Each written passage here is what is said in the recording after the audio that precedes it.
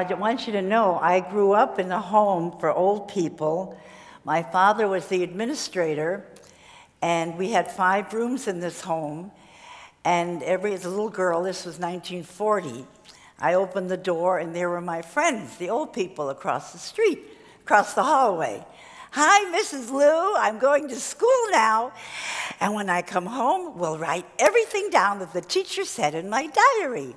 And I still have that diary. I went back to this home in 1963 to work as a social worker, and my background being psychology. And I learned validation by my mistakes. When an old person would say to me, I wish I was dead, I use sympathy. I know just how you feel. This morning I woke up and I wished I was dead too. But you know what I did?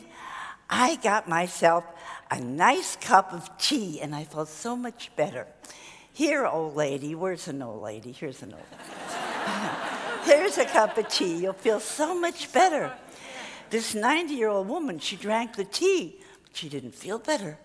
She had lost a baby a long time ago and she never grieved. And now in her old age, she had to cry. The tea didn't help her. She swallowed the tea, she swallowed her emotions, and she stopped talking. Then I tried redirection and diversion. Look, don't worry about dying. It's a beautiful day. Look outside, the sun's shining. We'll take a little walk. We'll play some music. You love music, and you'll feel so much better. Well, the old lady, she took a walk. She played the music, but she didn't feel better because her child had died and no one was listening. Then I learned about validation through listening. I found that all the people had a good reason behind what they did, behind their behavior. I learned first, the other techniques, people feel sorry for people, they have sympathy. Sympathy, you're objective. Empathy, you feel what that old person feels. Even though you're not going through what they're going through, you feel with them, not just for them. And then with empathy, the validation techniques almost always work. The other techniques are a little superficial. So how do you get empathy? First, I have to be honest with myself. I can't stand that old lady. Every day, I want to go home. We're human beings. If I'm full of my own emotions, I can never cross the street to the side of this old lady. Too much traffic. So now I have to take my feelings and put them away and then center myself, which is a way of breathing. So you take all your own feelings, we'll get rid of them, and you're then like an empty vessel. You can take in the feelings of that old person. Then I learned to rephrase. Rephrasing is exquisite listening. How does that person talk? Is it fast? Is it slow? What is the pitch? What is the tempo? And then you say what that old person has said in a question, as if you're asking, is this what you mean? So if an old lady says to you, I wish I was dead. Her voice was low. After wish, there was a little pause. I was dead came very fast. So then you ask, you don't want to live anymore. And now I trust you because you really care. That's right. I don't want to live anymore. I have just enough. And you don't say, oh, Naomi, don't cry. Everything's fine. It's not so bad. No, it's not fine. I have to cry. And you help me get rid of all my feelings, and then we can take a walk and play music. So you use polarity. Polarity is the extreme, the positive extreme or the negative. In this instance, it's negative because I feel so bad. So you ask, what is the worst thing about being alive that you want to die? The worst thing? I can't walk. Oh, I walked so much in my life. And you listen as I cry. Crying is healing. When a person can't cry anymore, the body is all stopped up. When I'm finished crying, you can use reminiscing. Where were you born that you walked so much in your life? I was born in the Black Forest, and my husband and I, we walked with our dog, and now I feel safe with you.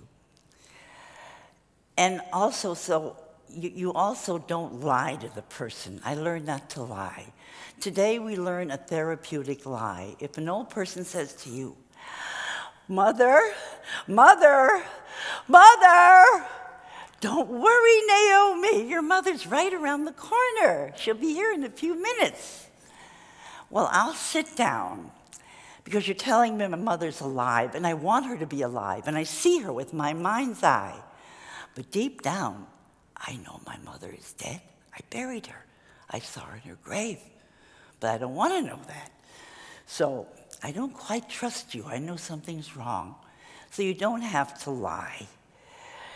You rephrase with empathy. Mother? Mother? Naomi, is there something wrong with your mother? Yes. Oh, yes. And you mirror my movements. Where is she? My mother. Oh, mother. Oh, mother. Is she sick? Oh, yes. What do you want to tell her? Mother, I love you, Mom. I love you. And you listen, and this old woman cries. A few minutes later, that same old woman will most likely say to you, my mother, she's with the dear Lord. She's not with us anymore. She's gone. I always knew my mother was dead, but a few minutes before, she was alive. So you don't argue and you don't lie. You listen with empathy. If an old woman says to you, and you're my daughter, you stole my wedding ring, you send her. And if people use symbols in order to express their emotions, a symbol is something like a ring or someone like a person that substitutes for something or someone from the past.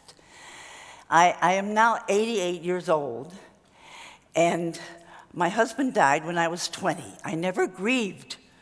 I swallowed my feelings and I went to work my whole life. But those feelings that were inside, they grew, they bubbled, they hurt. But I still am never honest, I'm never responsible. So if you ask me, what kind of a life did you have with your husband? Ask me.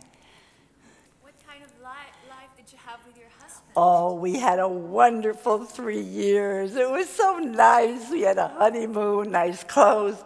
I'll never say asshole. I never should have married him. I only married him because I was pregnant. Oh, no, that's buried. But I want to express my feelings, so what do? I use my wedding ring as a symbol. This ring is a honeymoon I never had, the nice clothes, the house by the sea, the love, the passion. That's my ring. And in the middle of the night, I wake up, I take my wedding ring, and I hide it under my underwear. And I go back to sleep. And the next morning, you stole my wedding ring. And you argue with me. You say, but Mother, I didn't. I'll tell you. I'll show you where it is. Let me see. It's not in this drawer. Mother, here's your wedding ring. I found it. How did you know where it was? Because you hid it there yourself, you thief. The more you argue, the more I have to fight you, because deep down, I know I hid it myself. I hid it because it's the only way I have of expressing my feelings that I have been cheated and robbed of a happy life, and you did it. I never said, it's me, I shouldn't have married when I was 17, I'm responsible. I was never honest with my emotions. My whole life, I blamed somebody else. So you don't argue, you don't lie. You listen with empathy and you rephrase. I stole your wedding ring, Mom? That's right, you did.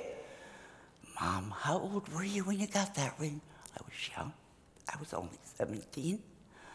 You worked hard all your life. Yes, I did. And what do you do for me, And you listen while your mom cries.